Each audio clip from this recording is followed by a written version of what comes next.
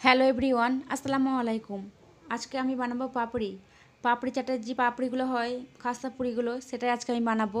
চলুন দেখে নিই আজকের রেসিপি।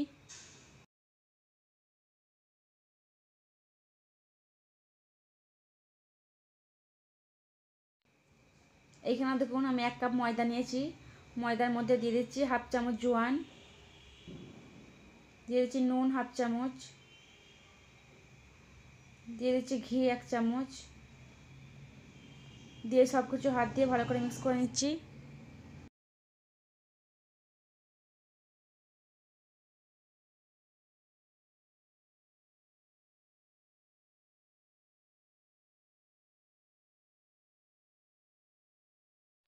এইখানে দেখুন আমি সব কিছু একসঙ্গে ভালো করে মিক্স করে নিচ্ছি। এরপর আমি এর মধ্যে অল্প অল্প পানি দিয়ে আটাটা মেখে নিচ্ছি।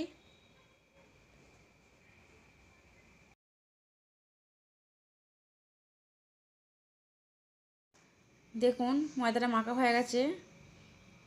এবার এটাকে আমি ঢাকা দিয়ে রেখে দেবো 20 মিনিটের জন্যে।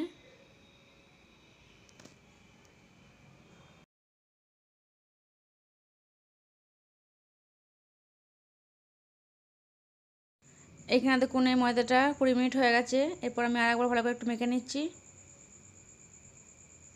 দিয়ে এইখান থেকে আমি লেচি কেটে নিচ্ছি অল্প অল্প করে নিয়ে।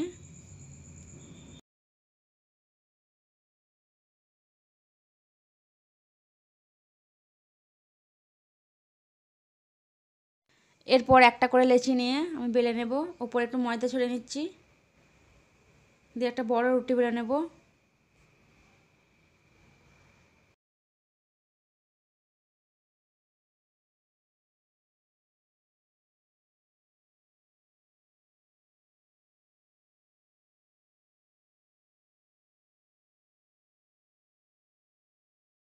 দেখুন আমি একটা বড় রুটি বেলে নিয়েছি। এরপর দেখুন এরকম একটা ছোটো টিফিনের মুখ দিয়ে আমি এইভাবে করে গোল গোল করে কেটে নিচ্ছি। দেখুন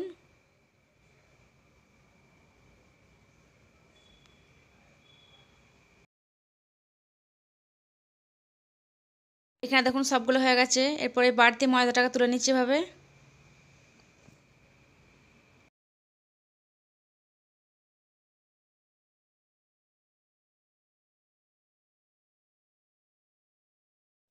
এরপর একটা কাঁটা চামচ দিয়ে এভাবে একটু ছেদ করে নিচ্ছি। দেখুন এগুলো গেঁথে নিচ্ছি এভাবে, যাতে ভাজার সময় না ফোলে, সেই কারণে সবগুলোকে আমি একইভাবে করে নিচ্ছি। দেখুন এগুলো সবগুলো হয়ে গেছে। এরপর এগুলোকে ভেজে নেব। এখানে দেখুন আমি আগে থেকে একটা কড়াইয়ে তেল গরম করে নিয়েছি। তেলটা একদম বেশি গরম করে নিই, একটু হালকা গরম করেছি। এরপরে পুরিগুলোকে আমি দিয়ে দিচ্ছি এর মধ্যে।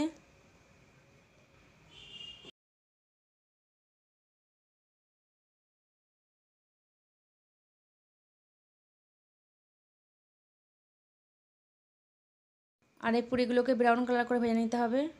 এক সাইডটা হয়ে গেলে এভাবে উল্টে দিচ্ছি। এখানে দেখুন পুরিগুলো ভাজা হয়ে গেছে। তুলে নিচ্ছি এটাকে আমি। তেলটা ভালো করে ঝাঁকিয়ে তুলে নেব।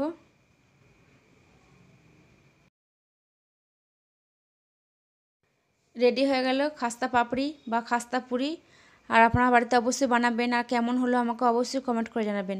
আজ এ পর্যন্তই, আবারও ফিরে আসবো অন্য কোনো রেসিপি নিয়ে। আল্লাহ হাফেজ।